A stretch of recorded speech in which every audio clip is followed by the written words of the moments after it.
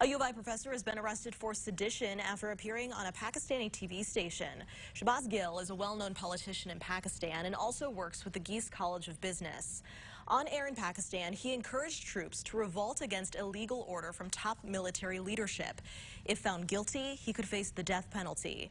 University officials confirmed Gill was not teaching classes last semester and was not scheduled to teach this semester.